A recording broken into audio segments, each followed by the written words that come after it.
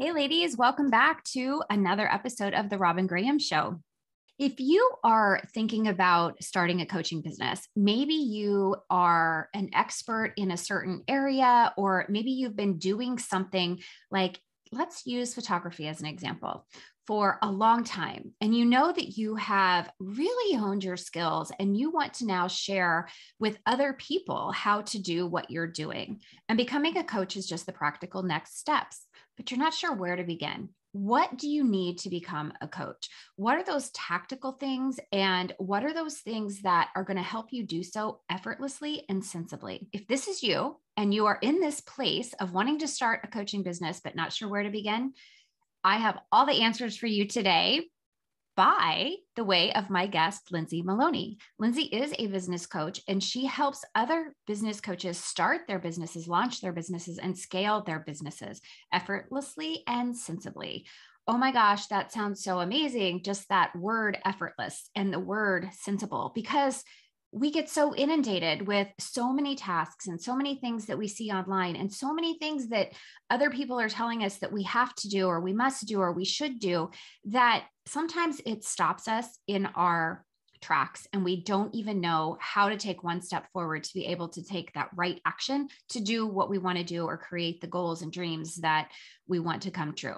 So without further ado, Lindsay Maloney, welcome to the Robyn Graham Show. Thank you so much for having me, Robyn. I'm excited to be here.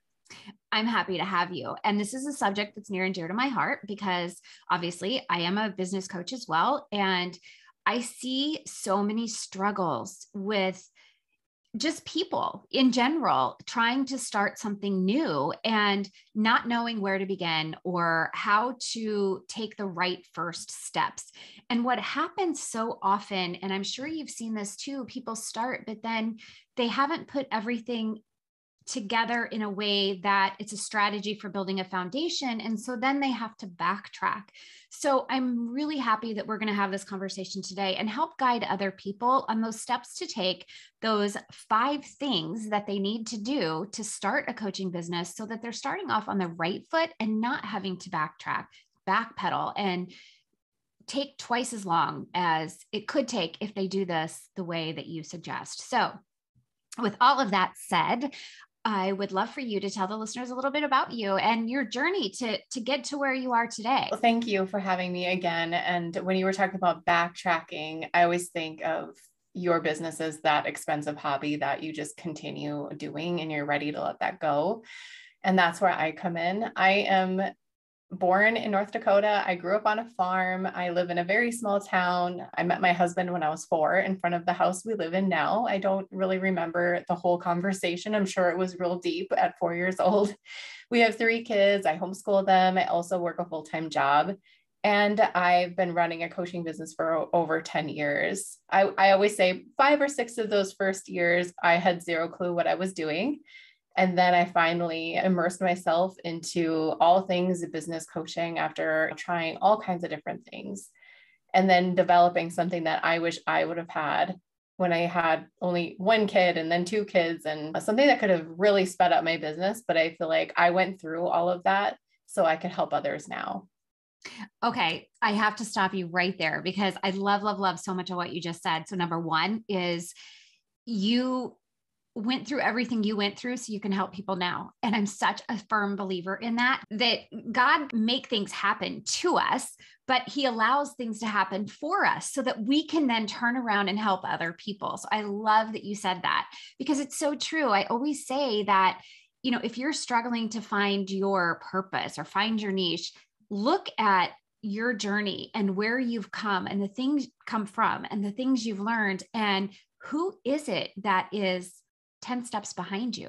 And maybe that's 1 year, maybe that's 5 years, maybe it's 3 years, whatever that distance is between you and them, you now have that expertise to help them. So I love that you said all that. And then a cute story about you and your husband. Love that too. And I think it's absolutely remarkable that you have a full-time job and you are a business coach helping other people at the same time as homeschooling your kids. And I'm sure the listeners are thinking, what on earth? How does she do it all? So I know that you're big into journaling I shouldn't say journaling, but planners. You're big into planners. And I'm guessing that you use that as a tool to keep yourself organized together, time management, and all of those things. Oh my gosh, I've been using a planner since I remember being in school, and they handed them to us in the 4th grade. And I thought, oh my gosh, I can write when I'm going to go to grandma's now, and I can plan ahead when I'm going to go to grandma's, because that was like the only thing I ever had going on.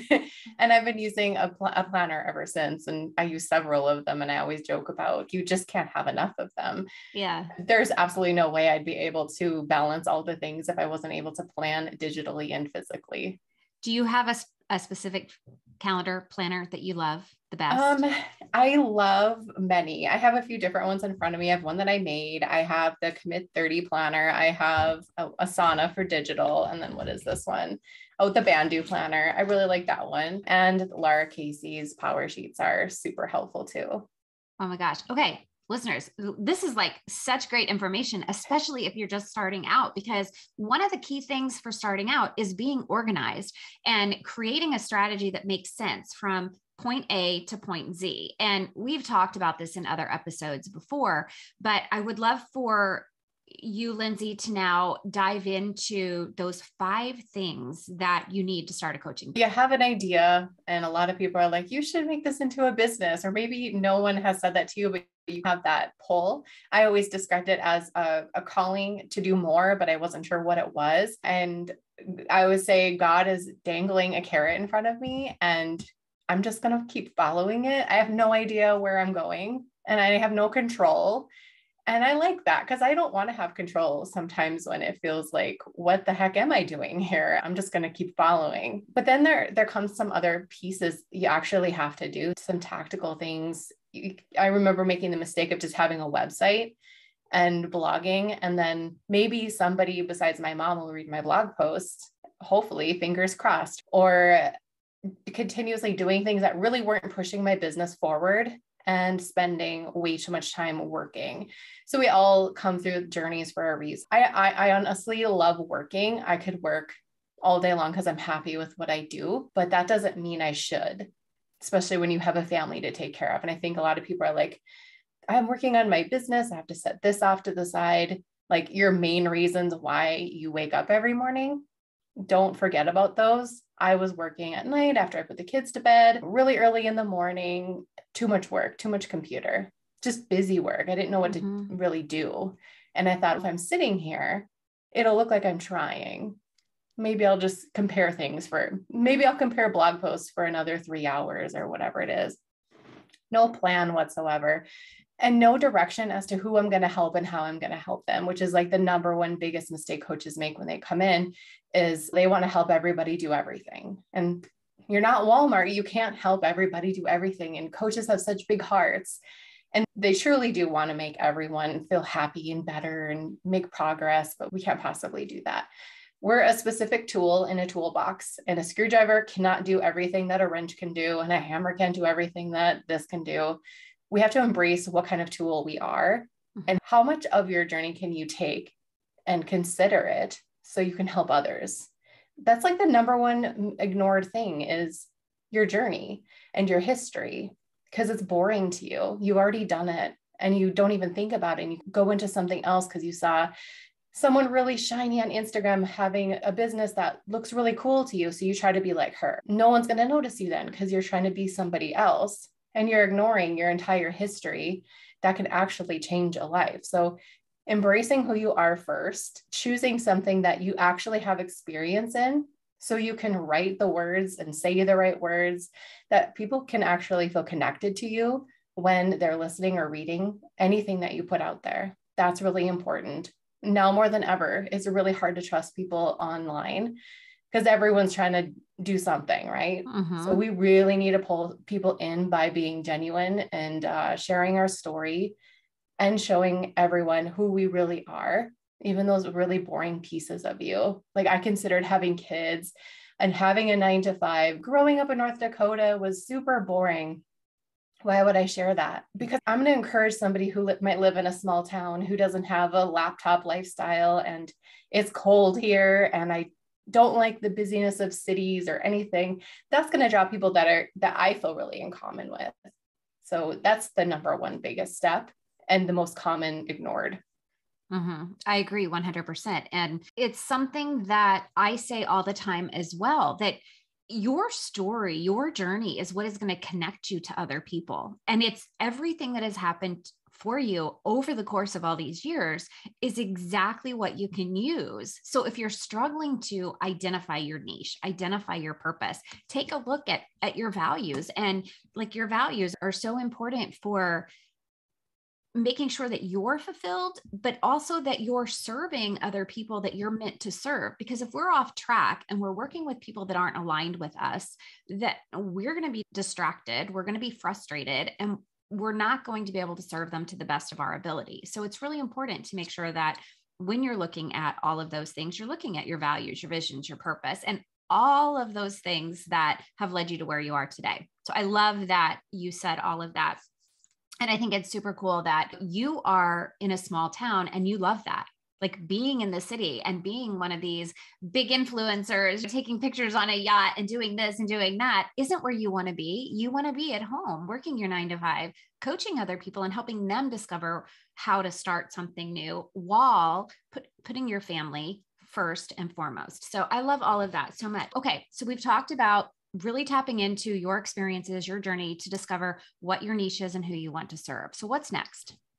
Decide how you're going to serve them. That's part of it. You're going to pick one thing that feels really dialed in, like you have a staticky radio. And for me, I could say I'm going to help coaches start their online business. But what if I dialed it in a little bit further to, I help coaches start their online businesses, because that's different. I don't work with coaches who've been doing this for 10 years. I want to work with people who are like, I don't even have a website. I don't even know what an email service provider is. That's where I love to come in and teach. That's my favorite place to be. So embrace what you really love and don't be afraid to dial in on who that person is. I think we're all way too afraid to dial in because it means less people, and it really doesn't. And then after that, we're going to go into like list building. How are you going to actually bring people into your list? Lots of coaches come in and they don't even have an email service provider set up because they didn't even know it was a thing. No one's born knowing all of this. So that's totally fine. Don't be embarrassed. Yeah. I always say we don't know what we don't know. And exactly. That is the benefit of hiring a coach. And I think our target audience, our soulmate clients are very similar. Like, I also work with people who have started their business, or maybe they're rebranding and they've just lost clarity, lost direction, and they need that push again. But those people starting out, to me, there's so much opportunity. But what happens is people try to do it on their own. And when you try to do it on your own, a lot of times you get lost in the shuffle because you don't know what you don't know. So I love that you just said that, like, email marketing. What is that? What do you mean a platform for that? You mean I can't just email from my computer? Right? It's pretty fascinating. The things that once you've been doing this for a while, you've learned and mastered. So now you can teach someone else. Okay. So I interrupted you, but I just had to emphasize that. No, so you're fine. I'm used to it. I have a 4-year-old. I'm used to being interrupted. No, and I think it goes along with, you don't know what you don't know. And then how are you going to actually make this happen? What's the point of you blogging? I see so many people just blogging. And then what if somebody comes and reads your blog? What's going to happen? I don't know. Do you have your coaching packages up on your site? No. Maybe you're charging $50 for an hour of coaching. That's a whole other story. What happens when people want more to connect with you? Do you just have a contact page on your site? What are you doing? And so many bits and pieces are missing. And that's why you really need to come in and talk to somebody who's been there and who's made all of the mistakes. But I always say, what's the point though? What's the point of blogging? What's the point of you talking about something on social media? We have to have a point. It should be to build your list. For number one, besides getting clients or students, you got to be building your list. So is your website optimized? Do you have content that you're consistently putting out there? I'm a big proponent of being consistent with content. I have a podcast, I have a blog, I have all of those mediums activated. You do not need to do all of those. Just pick one. And usually blogging is the first choice because it seems the most comfy, but more and more people are tapping into podcasting, well known. And sometimes I podcast in the mornings, Robyn. On Saturdays, we don't do video. And my guests love that because they're like, oh, awesome. I can just throw my hair up in a bun and talk. And Yeah. I love that. But pick a medium. You got to pick a content medium and then pick your point. If you're going to talk about something for the next quarter or the next month, why should people listen to you? How are you going to get reimbursed via subscribers for that? You got to have a plan for that. And then once they're on your list, how are you going to take care of them and nurture them and make them feel like it was the right choice for them to sign up to be in your world in the first place? I love that.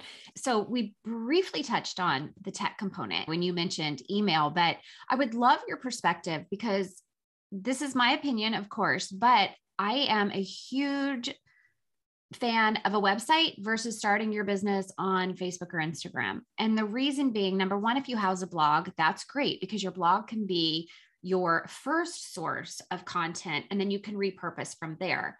But SEO is a powerful tool that a lot of people don't understand and don't tap into. And you can put as many blogs as you want up, but if you don't have SEO on those blogs, then people aren't going to be able to find you. Your website has to be designed in a way, and the copy, the blog posts, the content, all of that has to be structured in a way that there's a strategy behind it. And that strategy is basically search engine optimization, SEO. Mm-hmm. But I would love your perspective as far as like the tools and tech that you need when you want to become a coach. Like, what about the website? What about Facebook? What about Instagram? What about a Facebook group? What is necessary versus what is out there that other people are doing that we don't have to do up front to become a coach? These things may come later. So prioritization of these text tools, systems, what would you say? Yeah, because there's a lot of shiny tech out there and high priced tech that I remember getting caught up with ClickFunnels. Oh, me too. And I was like, okay, this feels like I'm in a boys club and I don't want to be here. Yeah, exactly. That's how I felt too. I just felt it was superficial in my opinion. It wasn't for me. Yeah. And I know people who are having incredible success with it, but it wasn't for me. That's one of the most important tools of all is knowing if it's for you or not. It could be Samcart. It could be Thrivecart. It can be anything. There's so many options. There is no right or wrong. You have to figure it out yourself. That's the thing.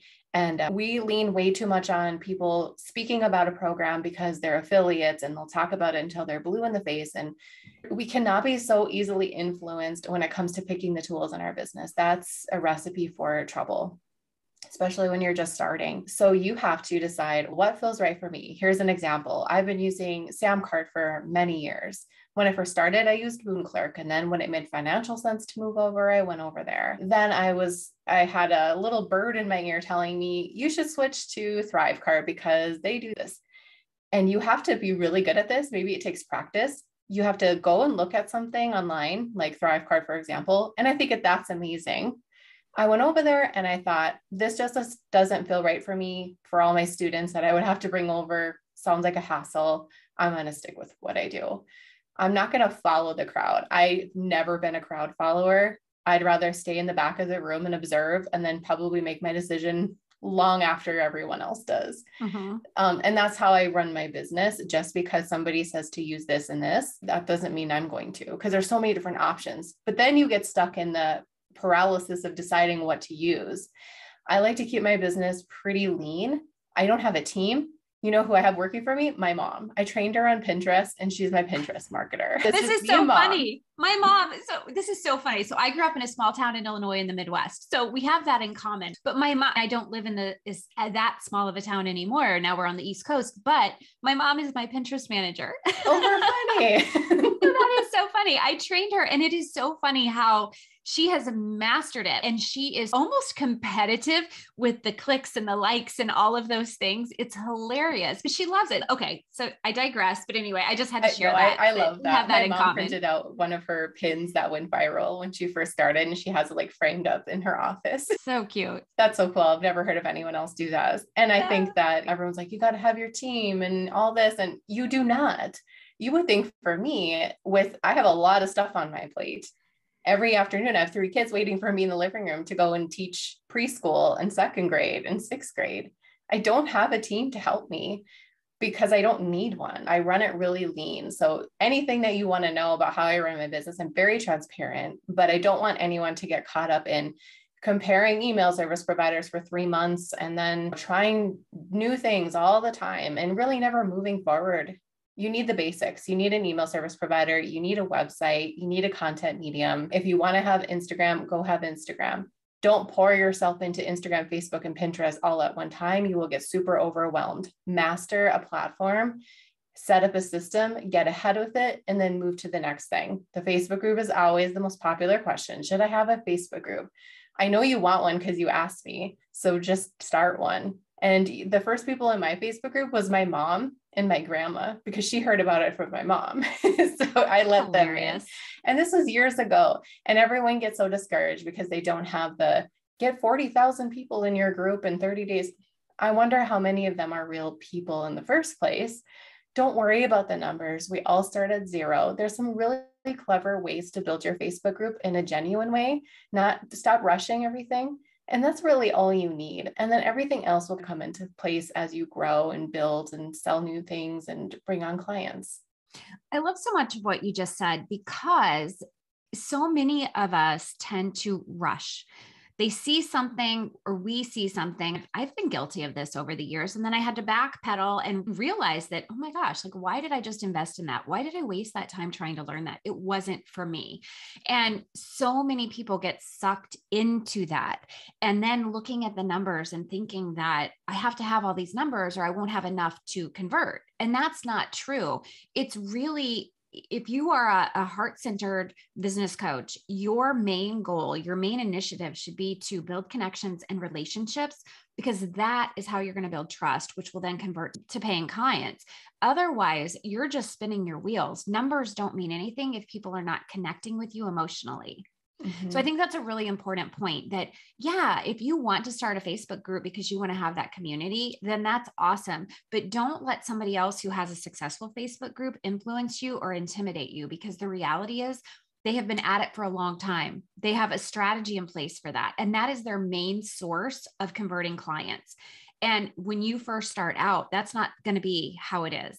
You have to be in there and be present and share a lot in order to get that type of conversion with a Facebook group. So I just wanted to say that, but I also don't want people to put all the eggs in that basket, because we don't own Facebook. They could take your group away at any point in time just because you said something they don't like, or you put a link up and they didn't like that link.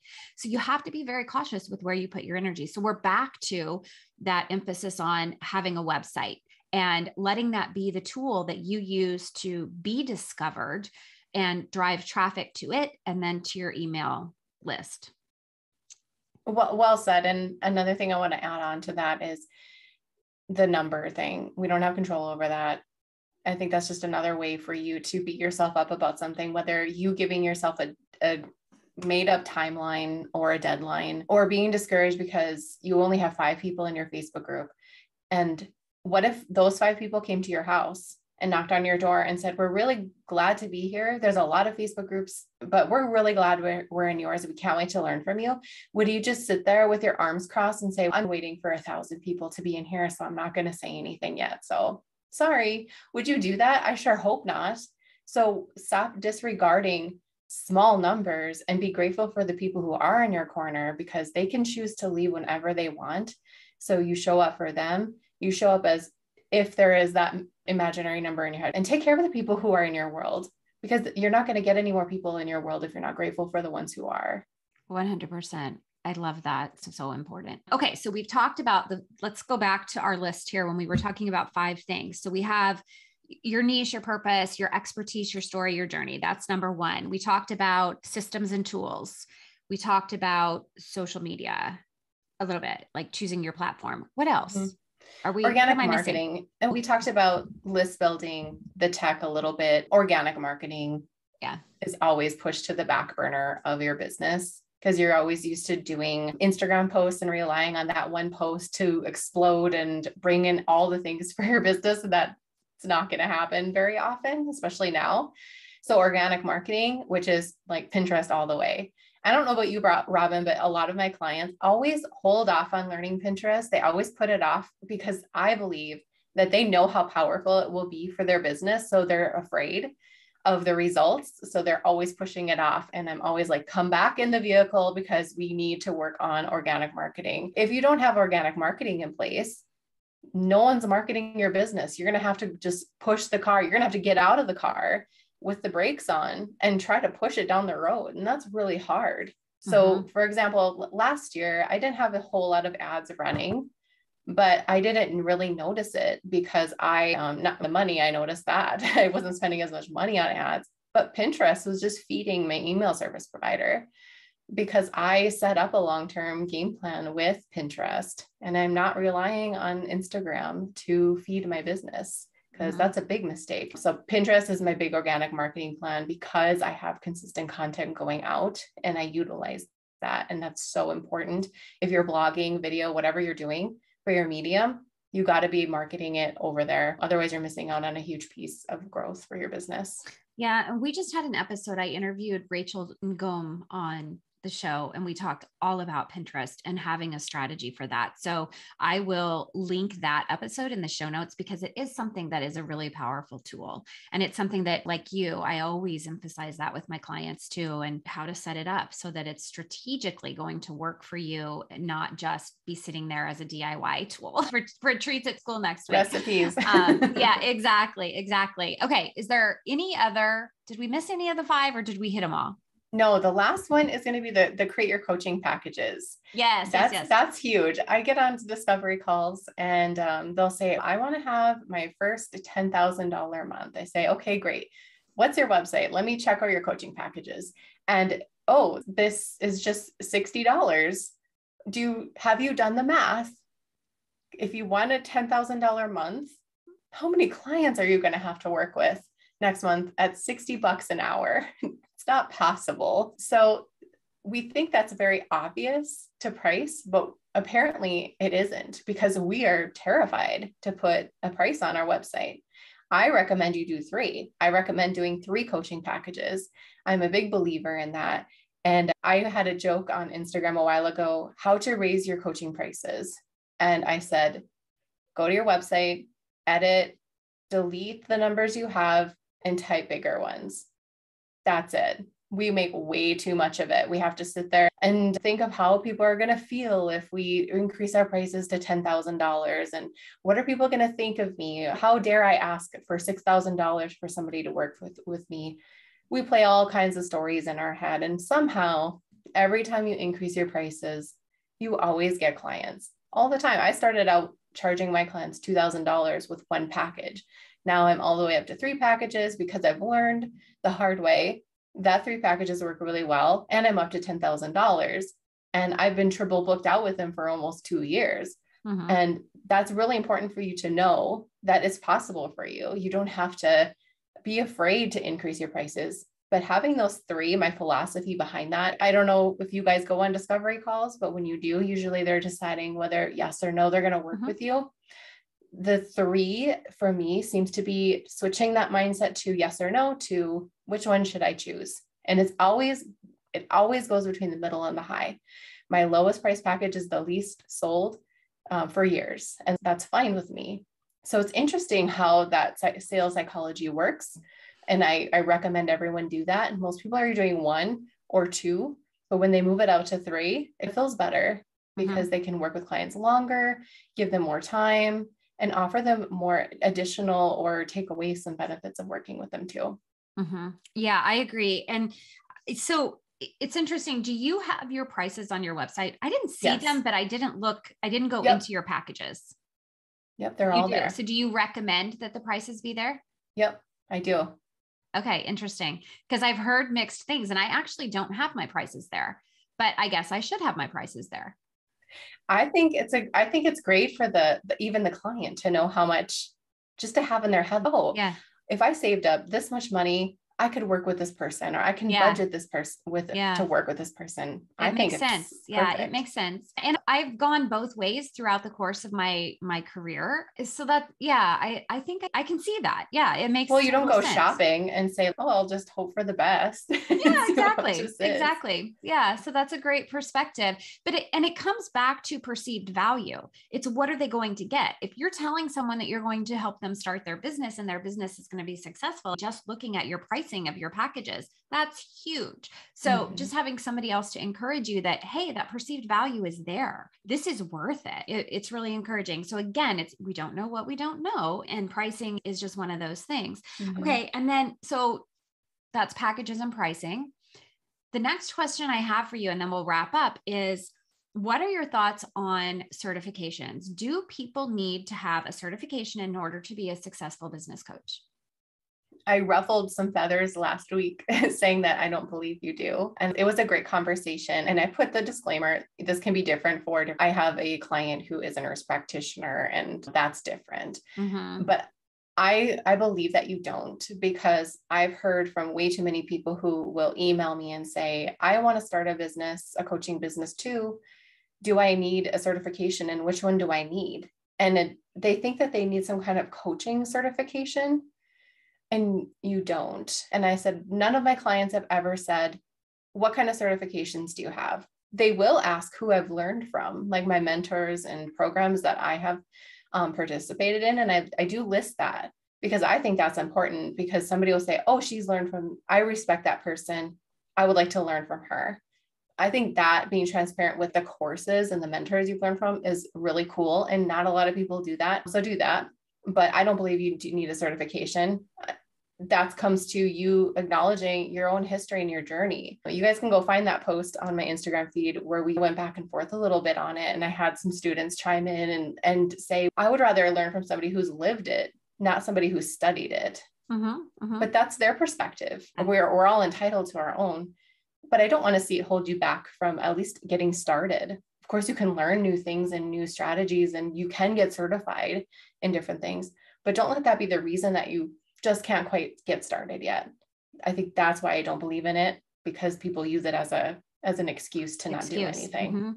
Yeah, exactly. And I feel the exact same way as you do. I would be the first to admit, I love to have like credentials. I think they're important for some things, but we go full circle back to the beginning of our conversation. And that is that your experiences, everything you have gone through, everything you have done, everything you have learned from is enough that you can now serve and help someone else. And I know I've seen some push out there for mandating, if you're calling yourself a coach, you have to become certified. And at that point, maybe we're a mentor instead of a coach. But I think the important thing to remember is that if someone has been on a journey and they've been doing this for several years, they can teach you something.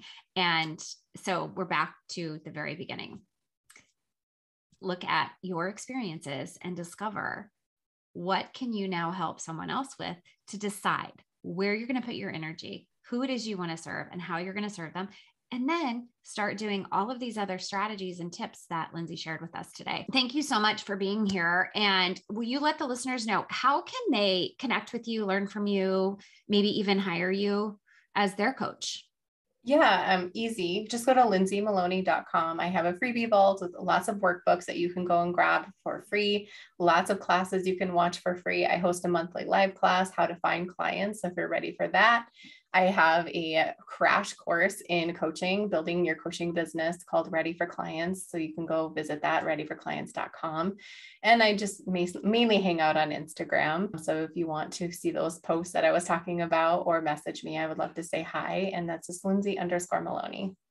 Awesome. And the one thing we didn't tap into was getting that first client. And how do you get that first client? I guess I'll have to have you back on the show. Yeah, I would love that. All right, Lindsay, thank you so much for being here. And listeners, if you found this information helpful, please share it. Take a screenshot of listening to it and share it in Instagram and tag both Lindsay and I, and we will share it and get more eyes on you too.